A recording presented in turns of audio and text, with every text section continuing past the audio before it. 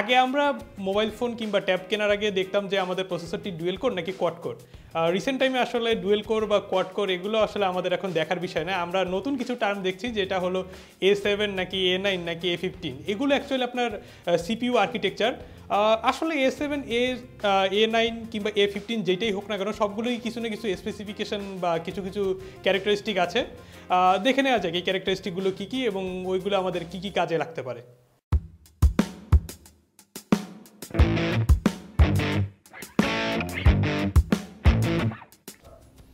A7 actually একটি অনেক popular architecture এবং অনেক রিসেন্ট আর্কিটেকচার। আর আর্কিটেকচারের দিক থেকে এটা একটু মানে A9 থেকেও একটু বেটার, আবার কিছু কিছু ড্রব্যাকও আছে। সো দেখে নেওয়া যাক A7-এ কী বেনিফিট আর কি ড্রব্যাক। সব কিছু বলার আগে একটু বলে নিই, প্রসেসরের ভিতরে যে রেজিস্টারগুলো থাকে ওইগুলো অ্যাকচুয়ালি আপনি বিভিন্ন ডিজাইন যেগুলো আর্কিটেকচার বলছে, আমি A7 বলেন, A9 বলেন, A15 বলেন, এই রেজিস্টারগুলো অ্যাকচুয়ালি কোন ওয়েতে বা কোনভাবে সাজানো হবে তার উপর ডিপেন্ড করে আর্কিটেকচারটা। এখন আর্কিটেকচারের সাথে মেইনলি রিলেটেড যেটা হলো সেটা হলো সাইজ। মানে আপনি শুনে থাকবেন যে অনেকেই প্রমোট করেন যে তাদের আর্টিকেলগুলোতে কিংবা ধরেন অনেক অ্যাডভার্টাইজমেন্টে আপনি দেখবেন 28 ন্যানোমিটার টেকনোলজি কিংবা 45 ন্যানোমিটার টেকনোলজি। তাহলে দেখে নেওয়া যাক এই ন্যানোমিটার মানেটা কি।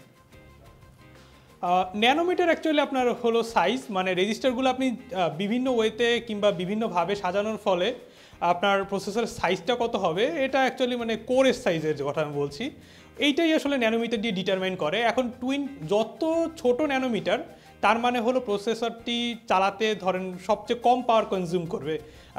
এখন কারেন্টলি আমাদের একটি মেইন ইস্যু হয়ে দাঁড়িয়েছে হলো স্মার্ট ডিভাইসগুলোর ক্ষেত্রে, সেটা হলো একটু ব্যাটারির প্রবলেম। সো ব্যাটারি কনজাম্পশন কমানোই হলো অ্যাকচুয়ালি আমাদের মেইন টার্গেট। সো আসলে আমরা সামনে যে টেকনোলজিগুলো দেখবো কিংবা এখন কারেন্টলি যে টেকনোলজিগুলো ইভলভ হচ্ছে এই সবগুলো টেকনোলজি অ্যাকচুয়ালি আমাদের কম ন্যানোমিটারের দিকে যাওয়ার একটু প্রবণতা আপনারা লক্ষ্য করবেন। Coming back to A7 actually আপনার 28 ন্যানোমিটার আর্কিটেকচার, আর এটা এখনের সবচেয়ে কম ন্যানোমিটার, মানে সবচেয়ে ছোট আর্কিটেকচার বলতে পারেন। আর ছোট হওয়ার কারণে অ্যাকচুয়ালি A9 থেকেও পাওয়ার কনজিউম কম করে। এখন একটু বলে নিই যে A9-এ অ্যাকচুয়ালি আপনার আর্কিটেকচার যেটা ছিল বেসিক আর্কিটেকচার, এটা হলো 45 ন্যানোমিটার আর্কিটেকচার।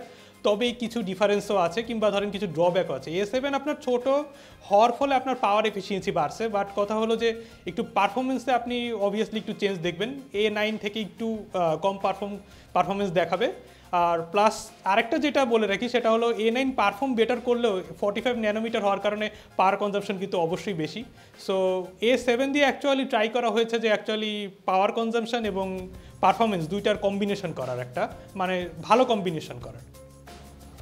এখন আপনি ভাবতেই পারেন যে 28 ন্যানোমিটার টেকনোলজি হওয়ার ফলে আপনার পাওয়ার কনজাম্পশন কমবে এবং A9-এর জন্য আপনার পারফরমেন্স বাড়বে। সো আপনি ভাবতেই পারেন যে অ্যাকচুয়ালি A9 কেন 28 ন্যানোমিটার টেকনোলজিতে নাই। এখানে একটু বলে নিই, সেটা হলো রকচিপ নামে একটি কোম্পানির কথা আপনি শুনে থাকবেন, তারাও প্রসেসর প্রডিউস করেন।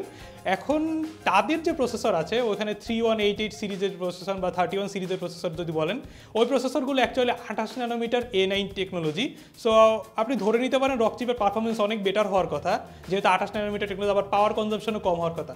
বাট রকচিপের একটি আসলে ড্রব্যাক আছে, সেটা হলো যে রকচিপের কিন্তু নেটওয়ার্ক ইস্যু আছে, মানে রেডিও ইস্যু আছে। রেডিও হলো অ্যাকচুয়ালি আপনার ডিরেক্ট নেটওয়ার্কের টার্ম। সো রকচিপে আপনারা অনেকেই হয়তো যারা রকচিপ ডিভাইস ইউজ করছেন তারা দেখবেন তাদের ডিভাইসটি সিম সাপোর্টেড না।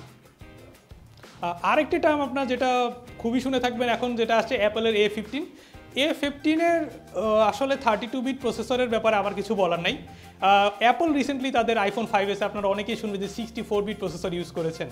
64 বিট প্রসেসর কেন ইউজ করা হলো এটা নিয়ে সবাই একটু মানে ইনিশিয়ালি টেকনোলজিক্যাল মার্কেটে একটু তোলপাড় হয়ে যায় যে 64 বিট আমাদের অনেক স্পিড বাড়বে কিংবা আমাদের অনেক অ্যাবিলিটি বাড়বে।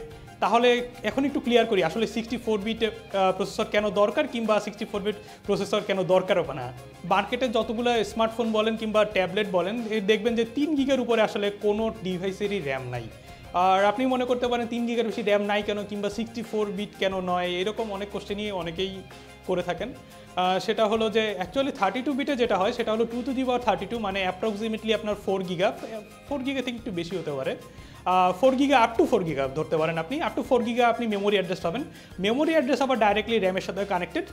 সো আপনি 4 গিগার বেশি আসলে র্যাম ইউজ করতে পারবেন না 32 বিট অপারেটিং সিস্টেমে কিংবা 32 বিট আর্কিটেকচারে ধরতে পারেন আপনি। সো অ্যাপল এই কারণেই 64 বিট ইন্ট্রোডিউস করেছেন। তবে একটি মিসকনসেপশন আছে, আপনি ধরে নিতে পারেন যে 64 বিট হওয়ার পরে আমার ডিভাইসটি একটু ফাস্টার হবে কিংবা এরকম, এটা আসলে না। আসলে 64 বিটের জন্য যে সফটওয়্যারগুলো আসলে 32 বিটে চলতো, এটাকে আবার এক্সেপশনালি 64 বিটের জন্য ডিজাইন করতে হবে। ম্যাক্সিমাম অ্যাপ্লিকেশন যেগুলো এখন মার্কেটে আছে সেগুলো সবই 32 বিট। সো অ্যাকচুয়ালি 64 বিট যদি আপনার আর্কিটেকচারও হয়, সো আপনি রান করছেন 32 বিটের সফটওয়্যার, সো অ্যাকচুয়ালি পারফরমেন্স তো 32 বিটের মতোই আপনি পাবেন।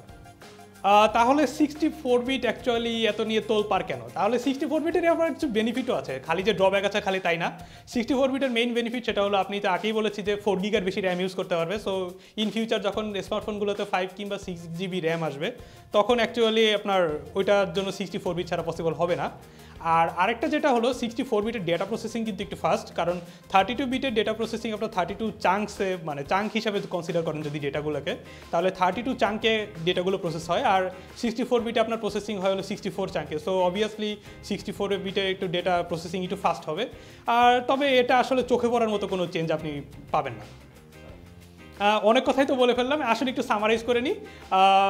সো আপনি দেখলেন যে A9 এর পারফরমেন্স ভালো, A7 এর পারফরমেন্স একটু খারাপ, বাট A7 এর আবার পাওয়ার কনজাম্পশন কম, সো আপনার ডিভাইসের চার্জও বেশি থাকবে। অ্যাকচুয়ালি আপনি যে বেসিক গেমগুলো বলেন বা বেসিক অ্যাপ্লিকেশনগুলো বলেন, এগুলো আসলে A7 এ চালানো খুবই পসিবল, এবং A9 এর অ্যাকচুয়ালি কোনো দরকার নেই। যেমন ধরেন মনে করেন 4K ভিডিও রেন্ডার করতে যাচ্ছেন, তাহলে আপনার A9 এর পারফরমেন্স দরকার হতে পারে, কিংবা আসলে নর্মাল ভিডিওর ক্ষেত্রে কোনোই দরকার নাই। সো অ্যাকচুয়ালি A7 হলো আপনার perfect combination of performance and power efficiency. এই কারণেই আপনি মানে মেইনলি দেখে থাকবেন যে আমাদের মার্কেটে যেই ডিভাইসগুলো আছে, MTK ডিভাইসগুলো, মিডিয়াটেক এখন অনেক পপুলার একটি SoC। সো মিডিয়াটেকের যেই ডিভাইসগুলো আছে, ধরেন 6575, 6589, এগুলো অনেক পপুলার CPU। সো এইগুলোতে দেখবেন অ্যাকচুয়ালি A7 ইউজ করা হয়েছে, কারণ এটা পারফেক্ট কম্বিনেশন আমি আগেই বলেছি। Thanks for watching, make sure to like this video. আর সাবস্ক্রিপশনের ব্যাপারে একটু বলি, আপনারা অবশ্যই সাবস্ক্রিপশন করবেন এই চ্যানেলটি এবং আমাদের ভিডিওগুলো শেয়ার করবেন, কারণ ইয়ার এন্ডে আপনাদের জন্য একটি অ্যাট্রাকটিভ অফার আসছে।